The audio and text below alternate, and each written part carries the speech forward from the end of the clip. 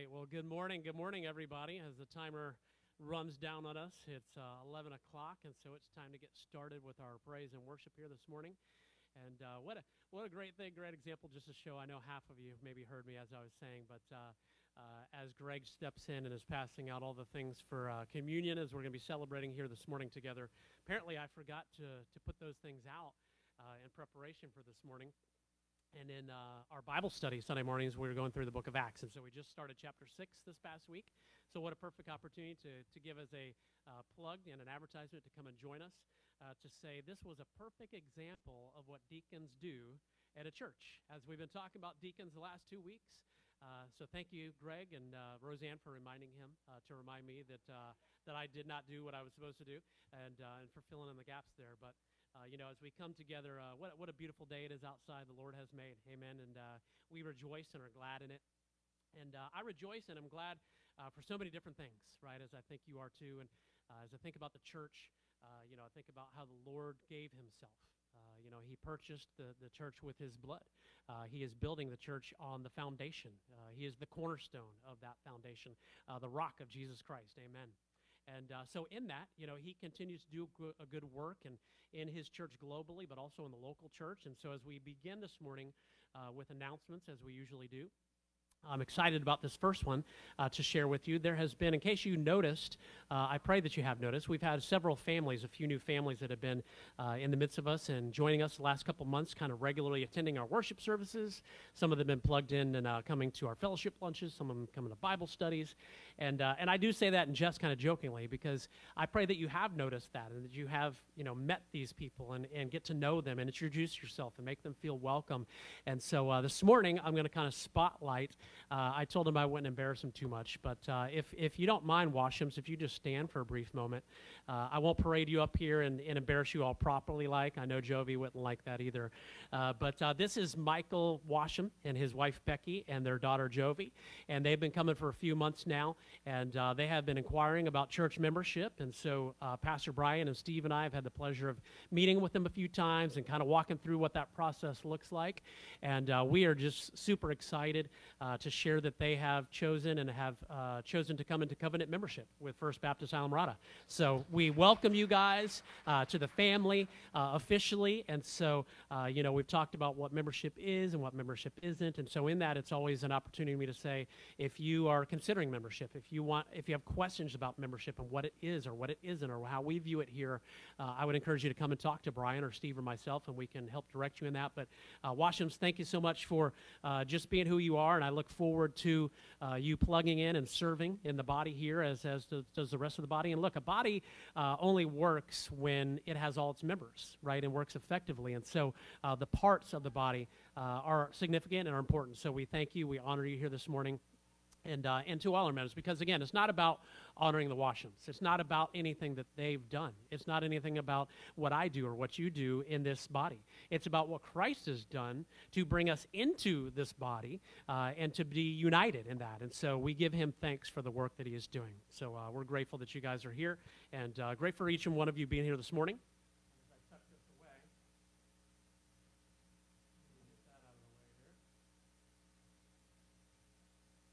Okay, and by way of announcement, the rest of our week looks pretty familiar, pretty similar to last week, if you will, that we have Bible study going on Wednesday night, 6 o'clock to 8 o'clock. We have community service going on Mondays. You can get plugged in and serving there. Tuesdays, and Pastor Steve's been sharing that we've got over 120, 125 families, every week right now that are getting served. So great way to come and serve the community, but also to proclaim the gospel to people. And so it's been a great thing, a great work to be a part of, and we invite you to come and do that. We also have community communion, I should say, and fellowship lunch today after service, so please feel free to join us upstairs right after service.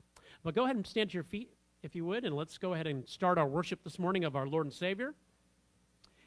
And our call to worship this morning comes from Psalm 34, first 3 verses. A psalm of David when he feigned madness before Abimelech, who drove him away, and he departed.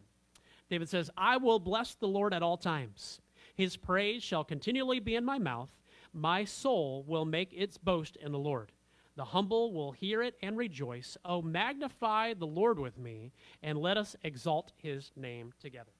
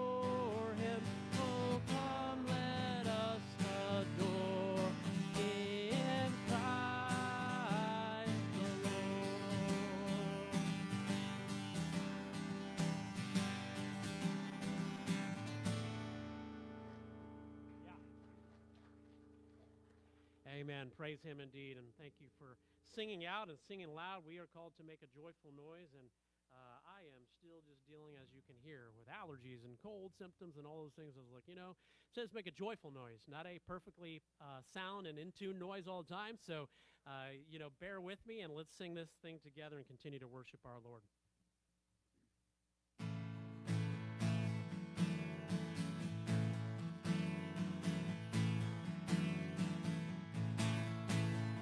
Will rise as we wait upon the Lord.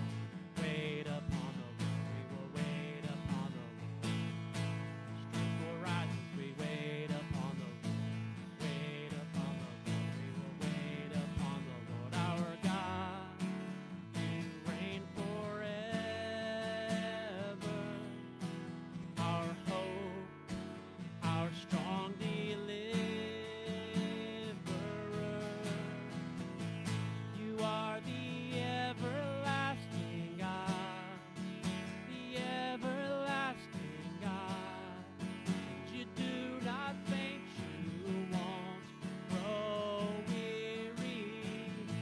You're the defender of the weak. You comfort those in need. You lift us up on wings like eagles. Strength will rise as we wait upon the Lord. Wait upon the Lord. We will wait upon the Lord. Strength will rise as we wait upon the Lord. Wait upon the Lord. We will wait upon the Lord our God. You reign forever. Our hope, our strong deliverer. You are the everlasting God, the everlasting God. You do not faint, you won't grow weary. You're the defender of the weak. You comfort those in need. You lift us up on wings like eagles.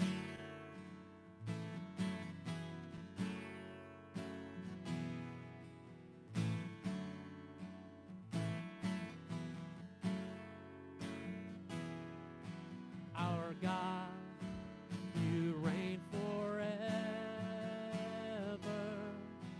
Our hope, our strong deliverer.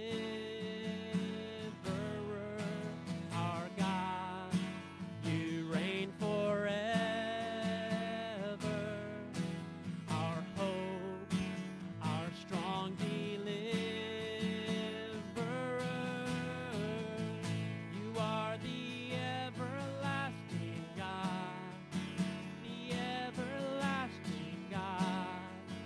You do not faint, you won't grow weary. You're the defender of the weak. You comfort those in need.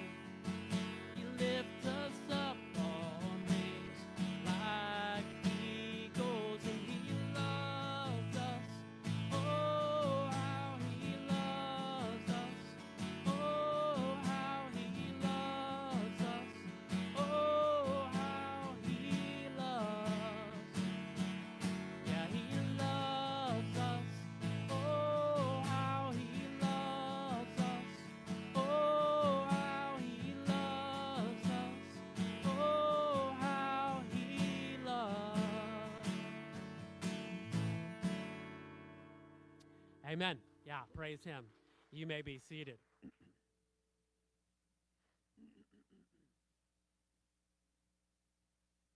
Oh, sorry, it's the blue one right there. Everything got rearranged around here a little bit. Merry Christmas. Got all discombobulated. You're doing great work up there, Pastor Craig. We know we're in trouble if they see me standing where you're standing. Speaking of that, thanks for bearing the preaching load for so many weeks in a row. I'm looking forward to 2 weeks when I'll finally get the privilege to bring the full sermon. But until then, you'll just have to settle for my mini sermons. Titus chapter 3 is the scripture reading today. Remind them to be subject to rulers, to authorities, to be obedient, to be ready for every good deed. What does that look like? Verse 2, to slander no one, not to be contentious, to be gentle, showing every consideration for all people. I mean, if you just let that sit in, you're like, I don't need any more sermon for today. How in the world am I going to apply all those truths right there 100% today or tomorrow? Well, this helps when we remember verse 3. When you think about those people that you're tempted to slander or be contentious with or be rough instead of gentle and not consider them because, quite frankly, they don't act in a way that deserves that kind of treatment, right? And so Paul reminds us through Titus in verse 3, we too were once foolish, disobedient, deceived, enslaved to various lusts and pleasures, spending our life in malice and envy, hateful, hating one another. And that's the people who we live with. That's the people we work with. That's the people on the soccer field sidelines that are mad at the ref or the coach because their kid didn't get to play the whole game. And that's why they act like they act, because they're enslaved to sin and they haven't been freed like you have been freed by the grace and mercy of the Lord Jesus Christ. And so we have to remember that that was me. I see this person and they're acting ugly and I don't want to be nice to them, but that was me, and God was nice to me in Christ. And he's called me to be nice to them as I shine his light. He shines his light through us to them in hopes that God will save them. God will change them. And the next thing you know, they're on the sidelines of the soccer game with you trying to reach others for Jesus. Verse 4. But when the kindness of God, our Savior, and his love for mankind appeared, he saved us. Not on the basis of deeds which we did in righteousness, but because we were on the sideline yelling at the ref. But in accordance with his mercy, by the washing of regeneration and the renewing by the Holy Spirit, whom he richly poured out upon us through Jesus Christ, our Savior, so that, being justified by his grace, we would be made heirs according to the hope of eternal life. We have the hope of eternal life. Paul says we have this treasure in jars of clay, the treasure being the gospel, the good news that Jesus saves, that we're going to spend eternity with Christ in heaven. And so we're here today on the Lord's Day to worship him. As a result of what he has done for us, that produces thanksgiving in our hearts. That produces a commitment to follow the Lord. Jesus said, if you love me, you'll obey my commandments. Hebrews chapter 10 says, don't forsake the assembling together of the believers. And so you're here this morning to assemble with your brothers and sisters to worship the risen Christ who has redeemed and rescued you for eternity. Well, one of those ways that we worship is through giving. And so let's pray for the offering this morning. Father, we're so thankful for what you have done for us in Christ Jesus our Lord. And we remember that the scriptures say every good and perfect gift comes from you, starting with our salvation, going to your provision of our daily bread.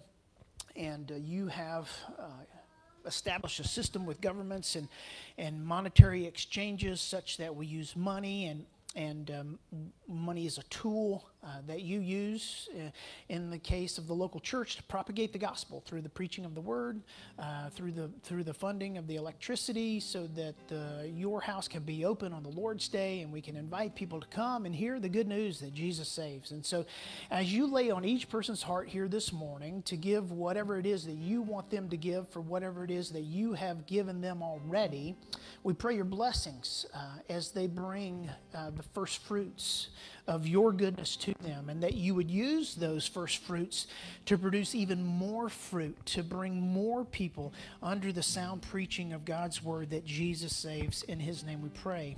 Amen. There's a plate in the front or the back if you would like to worship through giving this morning.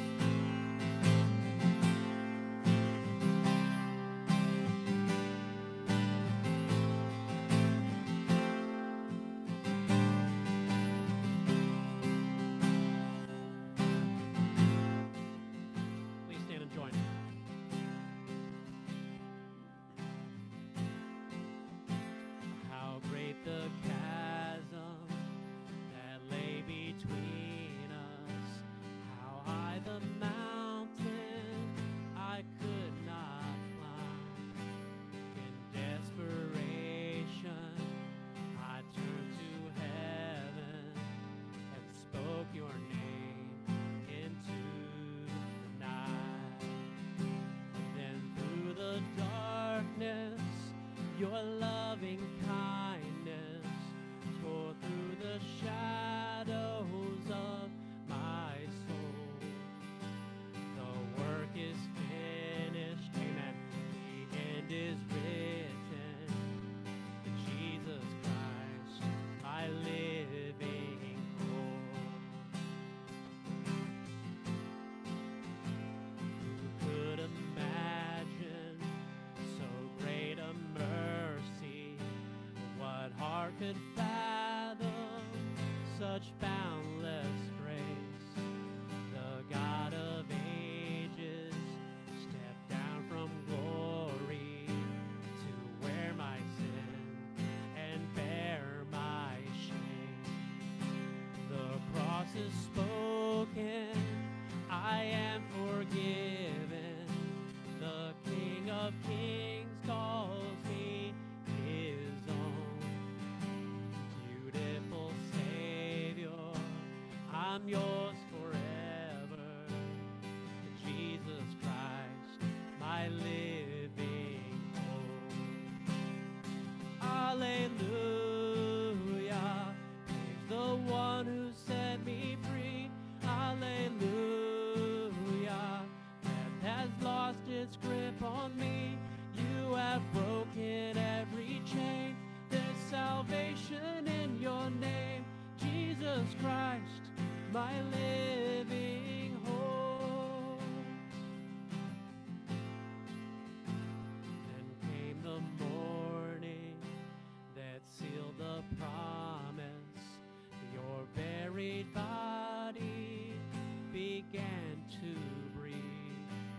Out of the silence, the roaring lion declared the grave has no claim on me. Well, then came the morning that sealed the promise. Your buried body began to breathe.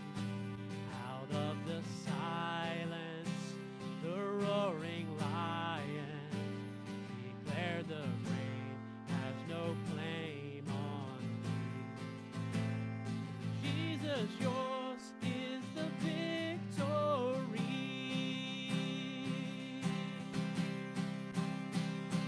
Hallelujah, praise the one who set me free. Hallelujah,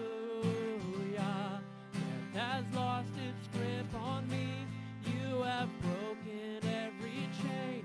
There's salvation in your name, Jesus Christ, my living hope.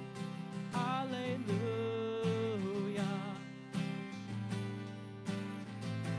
hallelujah.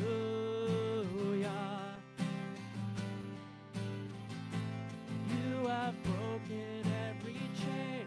There's salvation in your name, Jesus Christ, my living hope.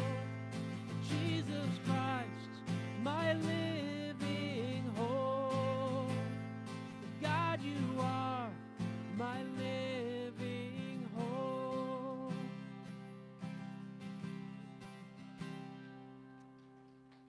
Indeed. Praise him. You may be seated.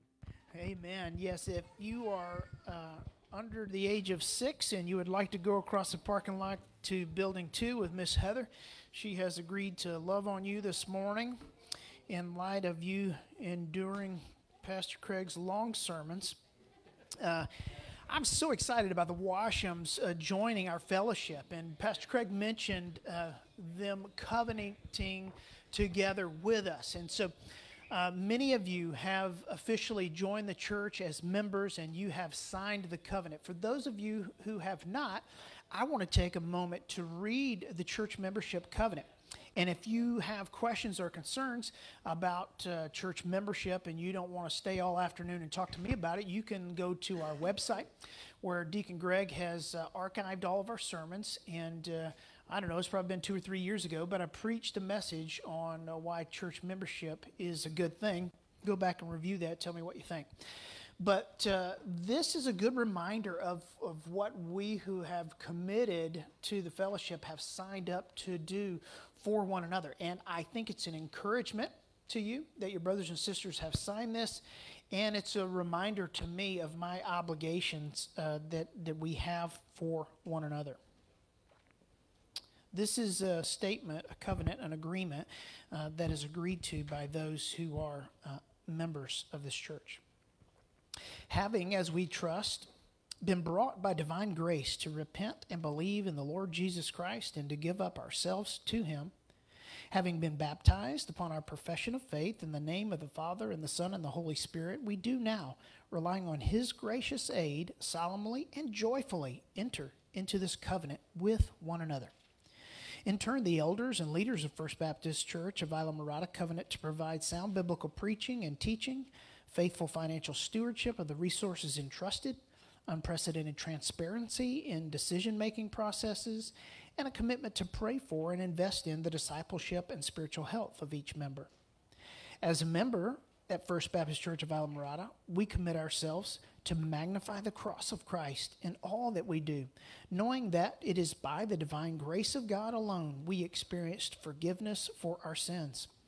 We will live our lives according to the entirety of God's Word, embracing the doctrinal statements found outlined in the philosophy of ministry as a reliable summary of biblical teaching. We will not forsake the assembling of ourselves together, nor neglect to pray for ourselves and others. We will rejoice at each other's happiness and endeavor with tenderness and sympathy to bear each other's burdens and sorrows. We will work together for the continuance of a faithful evangelical ministry in this church as we sustain its worship, ordinances, discipline, and doctrines.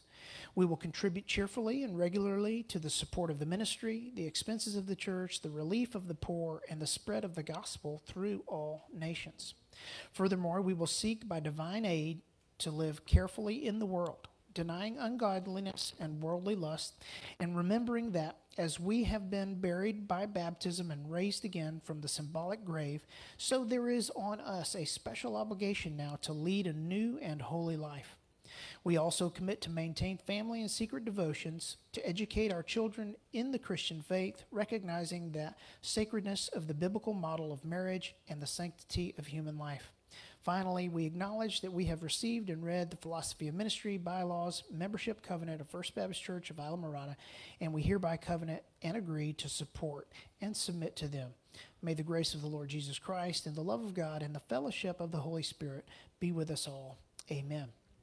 What a great document I think that is, as you hear echoing in the background various scriptures that we just tried to draw from and say, as believers, wanting to live by the scriptures and faithfully follow Christ and love one another, we're just putting our name to paper to say, yes, we affirm that, and yes, we agree for that. Just like you made a contract when you bought a house or you leased a place to live. You signed and you said, yep, I'm going to abide by this given set of rules. So very biblical, very Christian to do that, and very encouraging to know that you can call on one another as we've committed to love one another. And if you haven't officially taken that step, I want to encourage you to please seriously consider doing that. Well, it mentioned in there the ordinances of baptism, and the other ordinance that we observe as a church is the Lord's Supper. So I'm going to prepare my cup by pulling the clear plastic to expose the wafer representing the bread and the body of Christ, and then the silver wrapper away from my shirt so as not to stain it when I pop the grape juice below that, so that that's ready. And so we have what is called an open communion, which means that you don't have to be a member of this church to participate in this ordinance with us. We just do ask that you be a follower of Jesus Christ. And so parents, use wisdom as you think about the age appropriateness of this ordinance for your children. In most likelihood, if they have not professed Christ and been baptized, then it's probably not time yet in their lives to participate in the Lord's Supper. Paul gives us instructions in 1 Corinthians 11, and there are two aspects that I like to highlight on the Lord's Supper. The first is reflection, and the second is rejoicing. And so Jesus gave us this to remember what he did. So it's a reflection that he took our sin upon him. And in that reflection, we examine our own hearts and minds silently, even now, asking the Lord, is there any unconfessed sin in my life? And if the Spirit of God brings anything to our minds, then we confess it silently in our hearts here, knowing that he's faithful and just to forgive us our sins. And then on the backside of that reflection, we rejoice in the work that Christ has done on our behalf. So before I read 1 Corinthians 11, I would just like to invite you to meditate for a moment on those truths, and then we'll take the Lord's Supper together.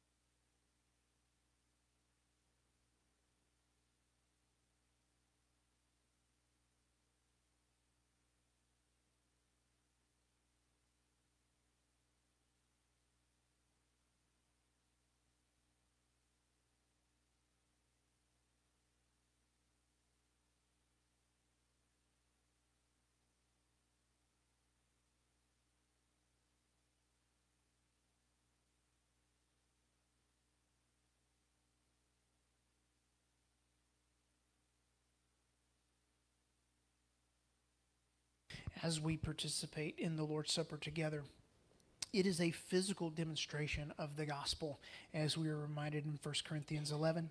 Paul says, I received from the Lord that which I also delivered to you, that the Lord Jesus, on the night when he was betrayed, he took the bread, and when he had given thanks, he broke it and said, this is my body, which is for you. Do this in remembrance of me.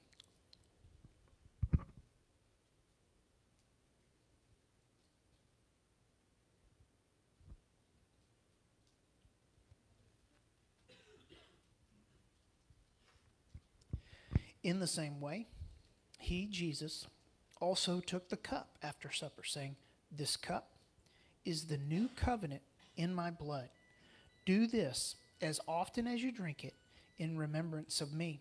For as often as you eat this bread and drink the cup, you proclaim the Lord's death until he comes.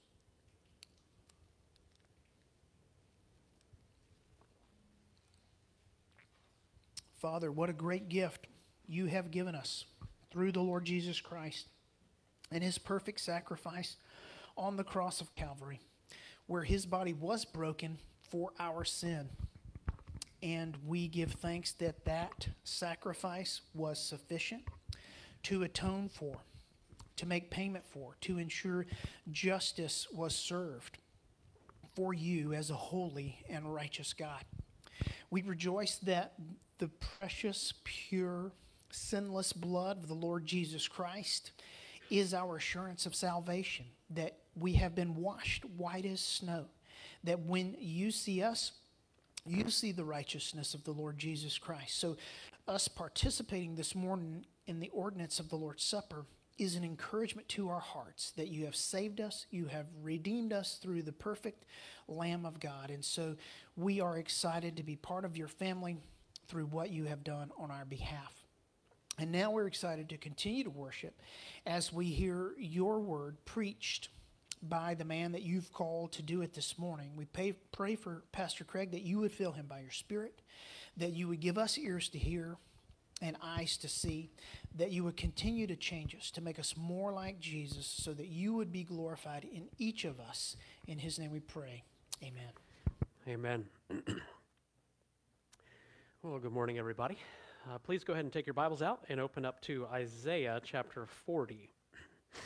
Isaiah chapter 40.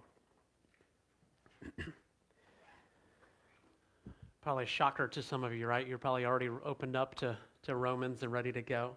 But as we start this morning, I want to start with a question, as I often do. But how many here I think of, as Brian talked about, the coach or the parent on the sideline? You know, think about sports and coaching. My family, and I know a lot of you have kids that are still playing sports. And how many of you, were active and played sports when you were growing up? Probably a pretty good amount of us, right? And you remember that feeling of excitement and nervous energy you would get like before the big game.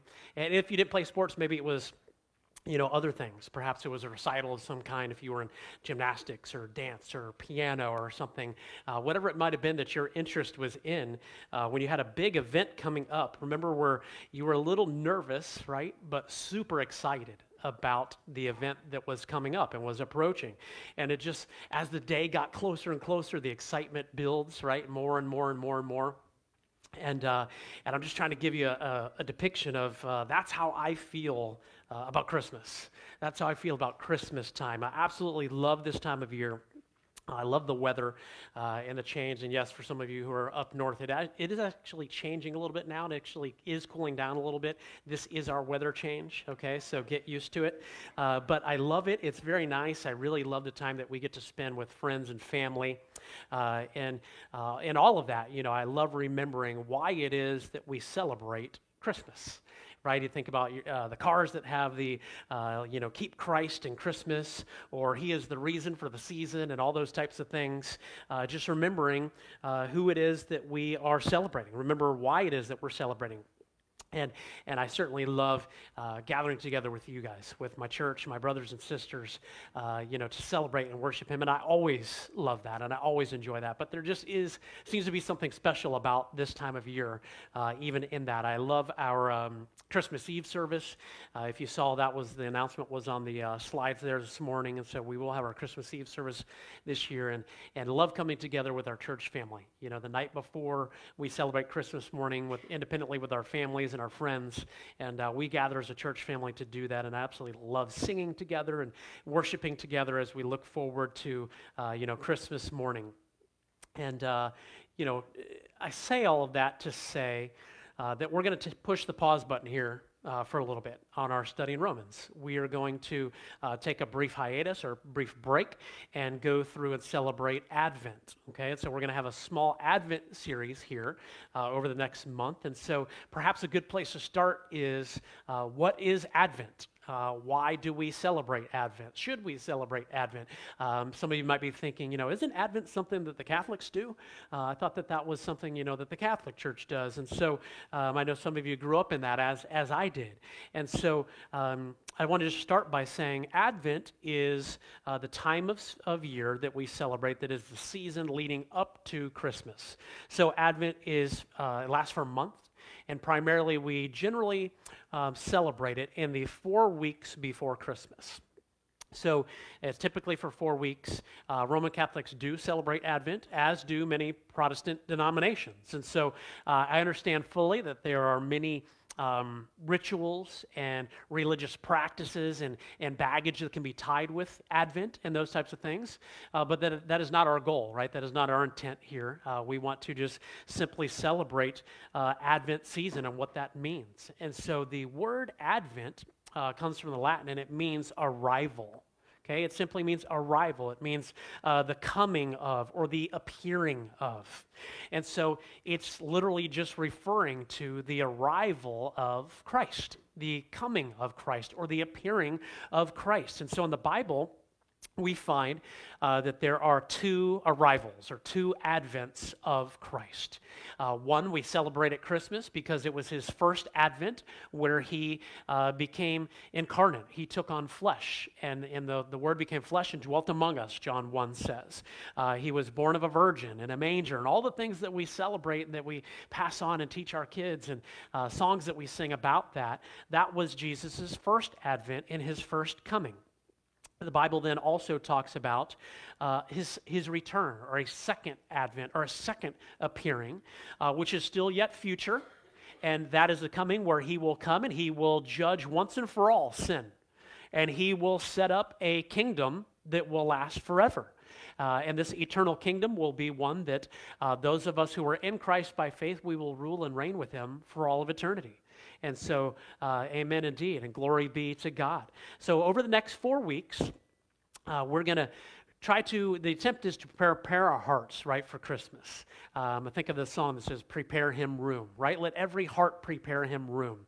And just that we would be intentional about remembering and celebrating Jesus' first advent, and then also recognizing and looking forward to in anticipation his second advent, because we live in a time where we're between the two, right? So we look back upon his first and we look forward to his second. And we're going to do all of this through a series of sermons, 4 sermons, in fact, that will help us focus on some of the key components of the faith. And those are going to be hope, peace, joy, and love. So we're going to have sermons that are going to be focused around those things. And so my prayer is that God would just use our time together in his word for our sanctification and for his glorification, because that's why we gather together, right? Is to worship him, that he would be glorified and that we'd be sanctified in the truth of his word. And so we begin our Advent series this morning with speaking about hope, okay, as you can see the title slide on the screen there. So think about hope. What is hope? What do you tend to think about when you think of hope? What comes to your mind when you think about hope? I think oftentimes the word hope, when we use it today, it comes with actually a negative connotation. It has associated with hope doubt, right? I would say those two words are actually associated together somehow. It doesn't seem like they go hand in hand, but they seem to in our vernacular or way that we use it. For instance, you might say something like, I hope the weather is good tomorrow, right? Or Sky, I hope that it doesn't rain tomorrow because I've got a double booked, right? People say that a lot. And maybe you've talked to people, and have you ever asked somebody, when you die, do you know that you're going to heaven? I've often heard the answer, I hope so. And so there is this uncertainty, right? This sense of doubt around the word hope in that way. But this is not the way the scriptures use the word hope. In fact, the words that we see in the Bible that are translated usually for hope leave no room for doubt at all. Rather, this word or these words that are translated for hope convey a sense of confidence, a sense of assurance in something that is expected. Hebrews 11 verse 1 gives us the definition of faith.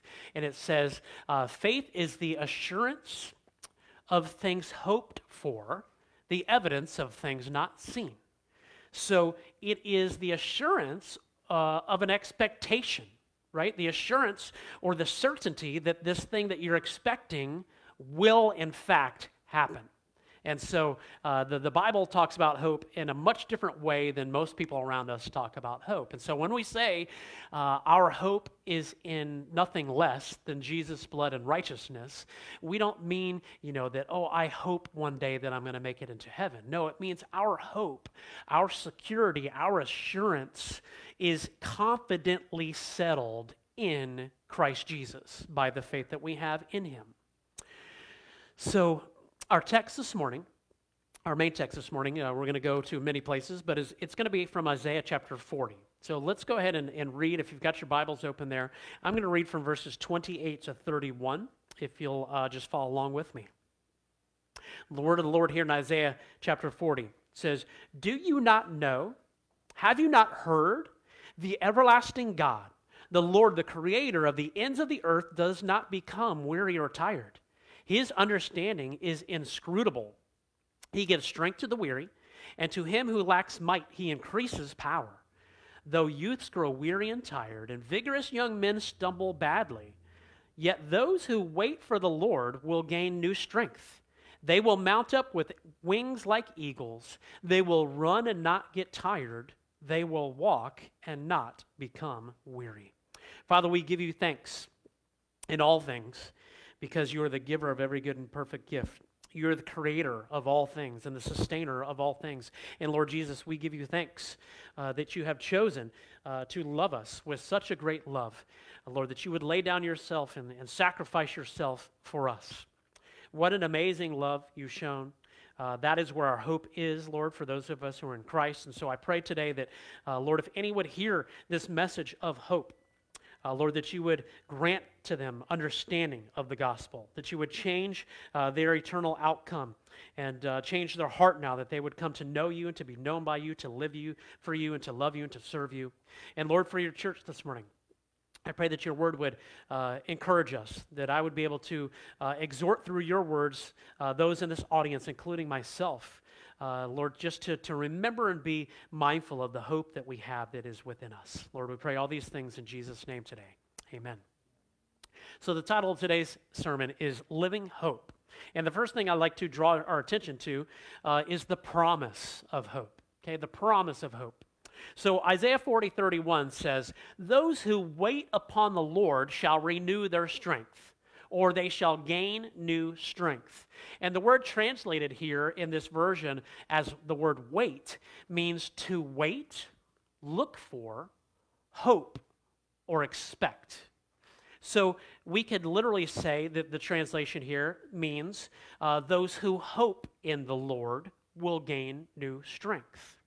And this was written by the prophet Isaiah, who lived some 700 years before Jesus was born in the manger. Okay, so we're talking 700 years before the incarnation of Jesus. And he's writing in here, and Isaiah is a particular message. In fact, there's two particular messages in the book of Isaiah that God sends through his prophet here. The first is a message of judgment. So similar to our study in Romans, where Paul begins with the bad news and then he comes to the good news, there's a lot of that in Isaiah and a lot of that throughout the scriptures. But the first message that Isaiah has is a message of judgment. And why? Because if you're familiar with your Old Testament narrative, the nation of Israel was continuing to stray from God. They were continuing to be rebellious against the God who had drawn them out of Egypt, right, and had given them so many blessings upon blessings, and yet they continued to deny him and to reject him and to rebel against him. And so God said, look, I am sending judgment upon you for your sins. And God did so in the form of the Assyrian and Babylonian empires, which we've been talking about a lot on Wednesday nights in our Bible study there, as we've been going through the book of Daniel. So I would invite you to join us in that as well. But the second message that we find in the book of Isaiah is a message of hope. Okay, it's a message of hope. He writes that in spite of Israel's rebellion, in spite of the rebellion of God's people, God will one day fulfill his covenant promises to his people because God's word is true. Now, this promise did not originate here with Isaiah. Turn back with me, please, to Genesis chapter 3. Let's go all the way back to the beginning where we see mention of this promise of hope. Genesis 3, and let's look at verses 14 and 15. And in the context, I'm sure you will recall that Genesis chapter 3 is about the fall of man, and this is where Adam and Eve fell into sin, and we've been talking about that in Romans chapter 5 in particular recently. Genesis 3, verse 14. The Lord God said to the serpent, remember, the serpent is the one who deceived Eve into eating of the fruit, and then she then passed the fruit to her husband, and so now we have consequences of sin. The Lord God said to the serpent, because you have done this, cursed are you more than all cattle, and more than every beast of the field. On your belly you will go, and dust you will eat all the days of your life.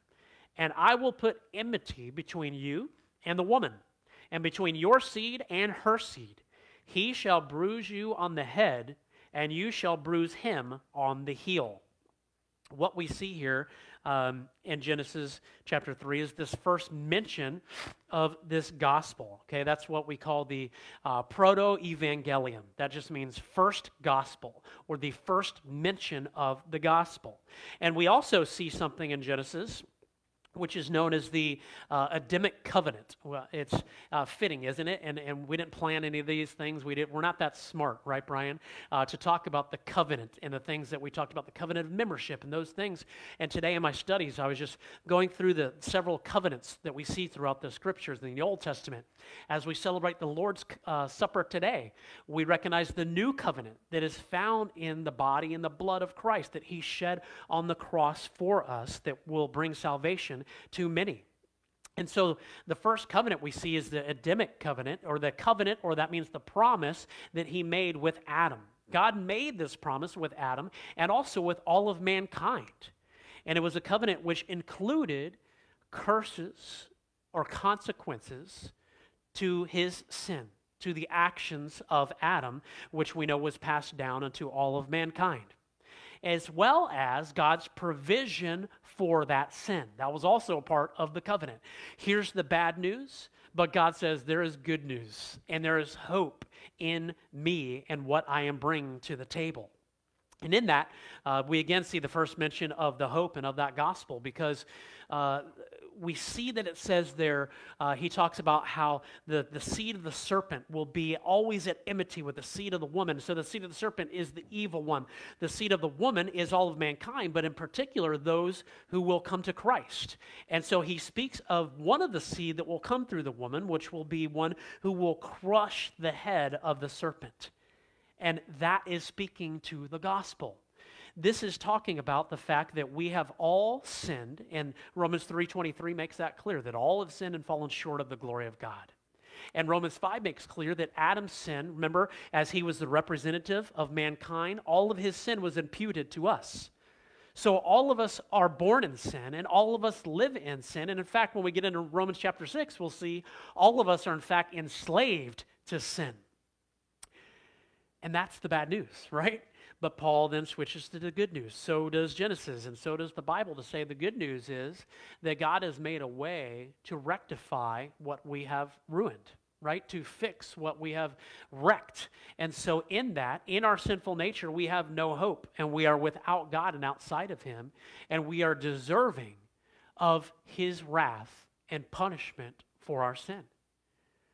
The good news is that he chose to love us so much that he sent his one and only Son, and who left heaven, came down to earth in the incarnation, in the first advent that we're talking about, and he put on flesh and blood. And we spoke about last week why he did that, so that he could then become the federal headship, remember, the representative of mankind, because he had to do what Adam failed to do. He had to do what none of us can do, which is live a perfect, godly life, perfectly obedient and faithful to the perfect standard that God gives, which is what he requires. So if the bar is way up here and none of us can reach it, we are all hopeless. But that's why our hope is in Christ, because Christ is the one who fulfills all these things. And through his fulfillment to God's perfection, he is then able to impute his righteousness to those who will believe in him. And that's remember that double imputation that happened at the cross. That when he died on the cross, he paid for all the sins of everyone who will ever believe in him by faith. That's the message of the good news of the gospel. And it doesn't end there. Remember, he died, and 3 days later, he rose from the grave, the scripture says. In accordance to the scriptures, he did that to show that he is who he said he is, and he did what he said he did, and he accomplished that on the cross, saying, as we sang today, the work is finished. It is finished, God. I have purchased your people. I have washed them free of their sins. And now our hope is in Christ, the one who has given himself for us. And this is the gospel. And I say to you, if you hear these words in my voice today, do not harden your hearts, but soften your heart and repent of your sins and believe in the Lord Jesus Christ. And you will have a living and eternal hope, which will bring you joy and peace and love and all these things that we're going to be speaking about the next couple weeks. And not just during Advent, right? We speak about those things each and every week. We should remind ourselves of these things all the time, but it's good practice certainly for us to do. Our scripture reading this morning was from Titus chapter 3. And it spoke to this gospel, this good news, saying God has not saved us, remember, on the basis of the deeds which we have done in righteousness. That's not why he saved us. Why? Because all of our deeds, Isaiah in fact says, are as filthy rags. Okay, they are not righteous deeds. He saved us, it says, but according to his mercy. So it is through Jesus Christ that we are saved. And that we are justified, it says, by his grace, being made heirs according to the hope of eternal life. And again, that is not, oh, I hope that I have eternal life. That is that I have eternal life because of this eternal living hope that I have in Christ. So the first mention of this promise of hope is here in the Garden of Eden in Genesis 3. And that's some over 5,000 years. That's about 5,300 years or so before Isaiah would come to write what he wrote. So we're talking about a large span of history, okay? And we know that God actually planned this promise of hope long before the garden. And you say, how do you know that? Well, because when you go to Ephesians chapter 1, Paul tells us there very clearly, as Paul's writing about justification, which we've been speaking about in Romans, it speaks to our salvation. He says that God predestined us to adoption as children through Jesus Christ, and that he chose us for this before the foundation of the world. So many P's that flood to my mind in this alliteration, Brian, just right on the fly, I guess. This promise of hope. But there's been this plan of hope that God has had before he even spoke anything into existence. And that is his purpose, right? There's another P, that his purpose is to glorify himself in this plan that he has planned since before the foundation of the world, to this promise of hope that we have in Jesus Christ our Lord. So it runs all throughout the Bible. Many scholars, many people refer to it as the scarlet thread of the Bible, if you've ever heard that, which is a play kind of on the story of Rahab and Jericho and the scarlet thread she put outside the window and how God saved her and her household while he destroyed everyone else around. And so the scarlet thread that runs throughout the scripture is the blood of Christ. It is this promise of hope, this salvation of the gospel of Jesus Christ. It's the focus of the narrative of the scriptures. Remember, this Bible is given to us, and though there's many stories and many people's lives that are, interweaved all throughout it, it's really just one story with one plan, one purpose about one main character who has done one thing, which is bring glory to himself through all of these things that we read in there. So, it's all throughout there. We see it here in Genesis. We see it all the way to Revelation about this message, this plan, this promise. If you skip ahead, in fact, in Genesis, you get to chapter 12, where we have the call of Abraham. And so think about Abraham, and there we have the Abrahamic covenant, right? There's another covenant that we see where God makes promises to Abraham, stating that he will bless him. Remember, he comes to Abraham and says, I will bless you. I will make your name great. I will make a nation out of you. Kings will come from you, and all the nations and all the families of the world will be blessed through you. What an awesome covenant, right? What an awesome promise that is. And remember our study of Romans chapter 4. How Paul alluded to Abraham, right, as an illustration in there of our justification. And it says there in chapter 4 of Romans that he, Abraham, in hope against hope, remember that? Believed by faith. And it says he did not become weak in his faith, but in respect to the promise of God, he did not waver, but grew stronger in his faith. So remember, the hope against the hope was that Abraham is, I'm 100 years old. My wife's 90 years old. There's no way this is going to happen. And that's the hope against the hope, because that was a hopeless situation. Yet he hoped and knew, because God said it was true, that his faith, Hebrews tells us, was in God, knowing that he who promised is faithful. Amen indeed. He believed and hoped in God. And we continue to see that narrative. You skip ahead a little bit. We have Abraham, then through his promise, some Isaac. We have Jacob and Esau, and Jacob, who is Israel. And then as you continue to progress through the scriptures, Israel has 12 sons, and those become the 12 tribes of Israel. And we know that through one of those sons, named Judah, would come the line of the kings. There are judges that God uses throughout Israel, and then for a time of 450 years or so. And then the people say, hey, we want a king, and we want to have a king rule over us. And so God brings in this new time in which kings rule over Israel, and there's the split in the kingdom and all those things that we see happening through the Old Testament narrative. But the kings of Judah, the kings of the Jews, will come through the line of Judah, this one son of Israel. So skip ahead a little bit more, and we come to 2 Samuel chapter 7. And I bring that up because there's another covenant there. That's the Davidic covenant, or the covenant and the promises that God makes to David. And I bring those up because I believe they're significant as I'm trying to tie all these things together to this promise. This is nothing new. We see it through David, that God made a promise to David that, remember how David, it was on his heart, he said, God, I want to build a house for your name. I have this amazing palace, I have all these things, and you abide or dwell in a tent, right? And this ark that we continue to carry around.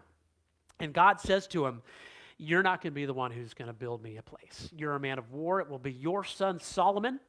And he makes a promise to David, and he says, through your son Solomon, it says, he, God, will establish the throne of his kingdom forever. That the house of David and the throne of David would endure before God forever. For all of eternity. So in the scriptures, we have the promise of one who will come through Eve to crush the head of the serpent. We have the promise of one who will come through Abraham, who will bless all the nations of the earth. We have the promise of one who will come through David, who will set up and establish a kingdom that will last forever. These are all parts of the promise of hope that we're talking about. Turn with me, if you would please, to Matthew chapter 1. You knew that's where we were going, didn't you? Matthew chapter 1. And certainly there's so much more that we could do to trace the line of Christ in this promise and this plan of hope. But looking in Matthew chapter 1, verse 1, it says, the record of the genealogy of Jesus the Messiah, the son of David, the son of Abraham. So those are the ones we just spoke to. Look down at verse 18 and the couple verses following. It says, now the birth of Jesus Christ was as follows. When his mother Mary had been betrothed to Joseph, before they came together, she was found to be with child by the Holy Spirit. And Joseph, her husband, being a righteous man and not wanting to disgrace her, planned to send her away secretly. But when he had considered this, behold, an angel of the Lord appeared to him in a dream, saying, Joseph, son of David, do not be afraid to take Mary as your wife, for the child who has been conceived in her is of the Holy Spirit. She will bear a son. You shall call his name Jesus, for he will save his people from their sins. Amen. Praise the Lord and hallelujah. Verse 1 tells us here that Jesus is the son of David and the son of Abraham. And again, you can read through the rest of Matthew chapter 1 to trace that lineage and see Judah in there and see Perez in there and see Rahab in there and just all the sinners that are in that line that God chose to bless bringing Jesus. And through that would bless all of us. And so in that, we see this lineage of the son of David, the son of Abraham, who is ultimately the Son of God. And then in verse 18 to 21, we see that Jesus was conceived by the Holy Spirit and that he has come to save his people from their sins. Turn over with me, since we're in Matthew already. Let's turn to Luke. Turn over to Luke chapter 1. We'll get a little bit more information about the birth of Christ here. Luke chapter 1, looking at verse 26 to 33. Here's another account of Jesus' birth.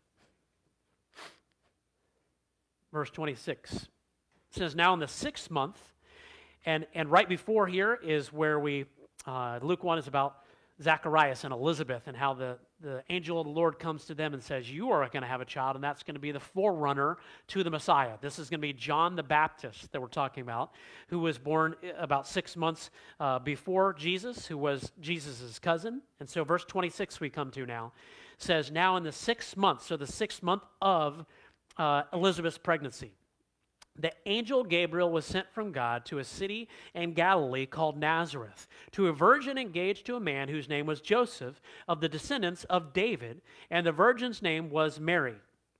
And coming in, he said to her, greetings, favored one, the Lord is with you.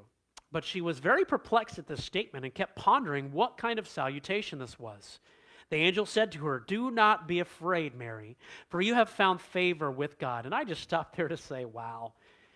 "O favored one, that you have found favor with God." In our studies in Daniel, you see the same thing. Daniel, greatly beloved. What an awesome thing to be called favored and beloved by God. Amen? It says, "Do not be afraid, for you have been found in favor with God." Verse 31, "And behold, you will conceive in your womb and bear a son, and you shall name him Jesus. He will be great and will be called the Son of the Most High.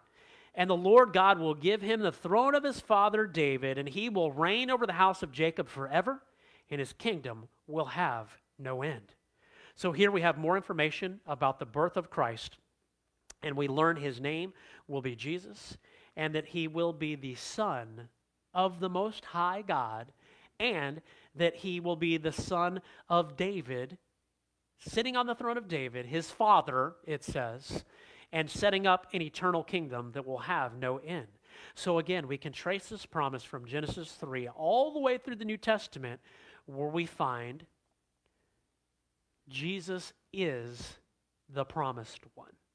Jesus is the Messiah, the anointed one, the Christ. He is the one through whom this promise of hope has been fulfilled and comes. Well, next and finally, let's talk about the power of hope as we gather here this morning. The Bible is full of examples of the power of hope. Some that came to my mind, and there's so many that even come now, but think about David and Goliath, right? Would you say that that's an account of the power of hope and of the power of God? How a shepherd boy squares off against a Philistine giant. This is a hopeless situation, right? This is a hopeless fight. Some would say almost 10-foot tall giant against this young shepherd boy that just came off the farm and ran over to check on his brothers and to check on how the war is going. And remember that all of Israel was there, camped out and just waiting as the Philistines are against them. And this giant Philistine comes, and remember, he's just continuing day after day after day just to come and to stand out there and to challenge anyone to come and fight me. Who has the guts to come against me? And blaspheming their God the entire time, until finally one steps up to say, "You will not blaspheme this God." And David is the one who steps up into this situation that seems so hopeless. And could you imagine how all of Israel and Saul and the army and all of Abner and all of them who are there, David's brothers who were serving in the army, watching, look at our little pipsqueak brother walk out. Like, I'm sure they weren't laughing. I mean, imagine the emotions of what was that all about, and just feeling like there's no chance. There is no hope in this boy, and what's going to happen. And then imagine how things changed as that stone strikes the giant in the head, and he tumbles down, and David and Israel is victorious over their adversary that day. Or how about Gideon? If you've read the book of Judges, you can find this amazing account of Gideon, who was called, he was one of the judges of Israel. He was called to fight against the Midianites and some of the enemies of God. And he had an army of 32,000 strong. And yet God called him to the side and said, we're not exactly going to do that. And God whittled his army of 32,000 down to just 300 men, to go and take on an army that Judges chapter 7 says, the Midianite army, the enemy, it says that you can't even count them, okay? In fact, the Word of God says that they were as numerous as locusts and the sands upon the seashore. So 300 are going to go against this army. Again, hopeless situation. But yet we see the power of hope in that Gideon stood strong and led his men by the hope that they had and the assurance that they had that God said, we will defeat this enemy. And their hope was in God, and they did have the victory. So it's moments like this, isn't it, that you may not stand before this army. May not stand before this giant. But we do stand before these situations and circumstances in our lives. And it's in these circumstances, in these moments, that we can feel hopeless. And I know many of us do feel that way, and especially actually at Christmas time, it's a time that many people feel hopeless and are without hope. But we've got to remember as believers that our hope lies in Jesus Christ. Our hope does not lie in our circumstances or in the situation that we may find ourselves in at any given time. We are not able to overcome certain challenges and trials in our life within our own strength. Anybody give an amen to that? It is only by the power of His might that we are able to make it through certain situations and circumstances in our lives. It's not circumstances, it's not people, it's not places, because hope is essential to the life of a believer. And I know so many of us, as I look across this room and see so many faces, that I know some of you and the circumstances that you're in. And if your hope is found in anything other than Christ, it is not going to go well for us. That is just the truth of the matter. Hope is essential in the life of a believer, because we understand, again, that hope is not derived from circumstances that we find ourselves in. It's not derived from the people that we place around ourselves or in anything else other than our faith in Jesus Christ. And Paul speaks to this truth in the New Testament. He writes in Ephesians chapter 2, saying that when we were outside of Christ, we were strangers to the covenant of promise, having no hope and without God. But now, in Christ, you who were once far off are brought near by the blood of Christ. And look, you may be in that situation right now. We live in a world that is full of hopelessness. We're surrounded by people who feel like there is no hope in their life. You may have those people sitting right across from you at the dinner table. This is the reality of the world we live in. And people all around us are seeking to find hope in anything and everything that they can, and in all the wrong places, because you will not find hope in anything else. They want to try to find their hope in their wealth or in money or in people that, the people they may know and the clout that they may have. And these things are popular for the world to do, and probably were some of the things that we were doing when we were before outside of Christ, and maybe even struggle with as we're in Christ. But you will not find hope in money. You will not find hope in wealth.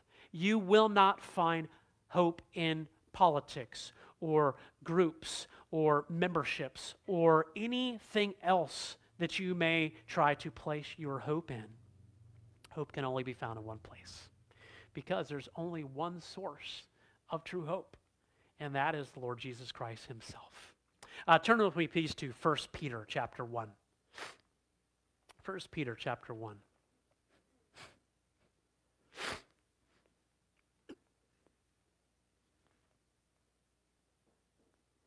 And this one will sound familiar, as we sang a song about this hope as well this morning. 1 Peter chapter 1, verses 3 to 9.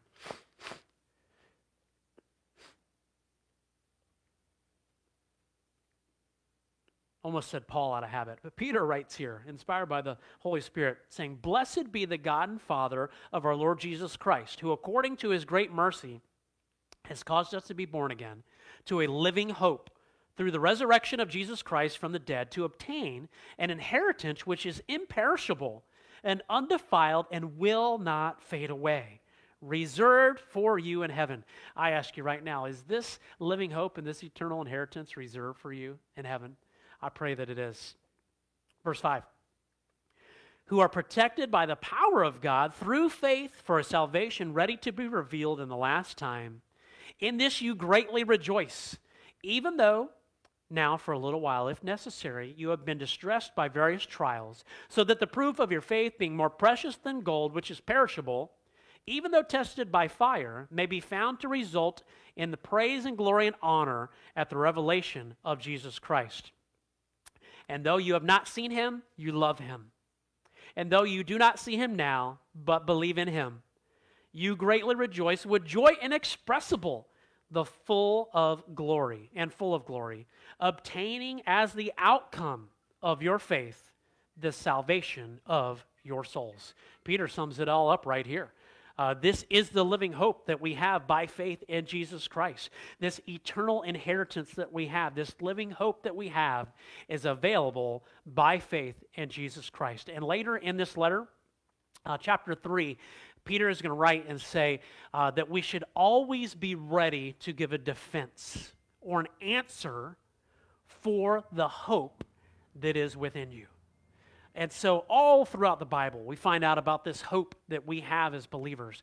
And so as we focus, in on Christ this Christmas and what he has done for us, let us not forget, in fact, what he has done for us. And that without him, we have no hope. But with him, our hope is secure. You can be confident in the hope that you have in Jesus Christ. And it is a hope that is living within us. It is a hope that enables us to endure through the trials and the tribulations that we know come our way. And that's why it says we are able to rejoice in those things, which is an amazing thing. But let us also remember, as Peter writes, to always be ready to give an answer to those who ask about this hope that is within you. That is our duty. That is part of our responsibility. How can we take this hope that we have and share it with others? We are not called to this promise of hope and given this plan of hope and this faith that we have and this great hope and the power of hope that we have to bottle it up and store it within us. We're not to take the light and hide it under the bushel, right? But to remove the bushel so that it will light up the entire house. We need to go out with this message of hope and to proclaim it to all those around us so that they too would know the hope of Jesus Christ. We give you thanks this morning, God. We praise you because you are worthy of our praise. In fact, all things have been created by you for that purpose. So, God, we thank you that you have called us to this promise, this plan of hope. Lord, that it is your purpose in doing that, and your purpose is to glorify yourself in that. And you tell us that you will bring glory to yourself through us, and that you have called us to be representatives and ambassadors for you, that we would take this message of hope, that we would proclaim it, Lord, not just in this Advent season, not just in this Christmas season, but God, in every season of life that we find ourselves, through the trials, through tribulations, through the joyful and happy times, Lord, through all of it, you are with us. You promise to never leave us nor forsake us, and we thank you for that promise. We thank you for all of the promises we find in your word, and for the hope that we have in Christ Jesus. God, we pray that you would help us to be a greater light in this time, in this place for you. We pray all this in Jesus' name. Amen. Benediction this morning comes from Romans chapter 15. It says, "Now may the God of hope fill you with all joy and peace in believing, so that you will abound in hope by the power of the Holy Spirit." God bless you. Have a wonderful day. Please stay and join us upstairs for lunch in this next hour. And visitors, we'd love to have you and get to know you a little bit more, so please come and stay.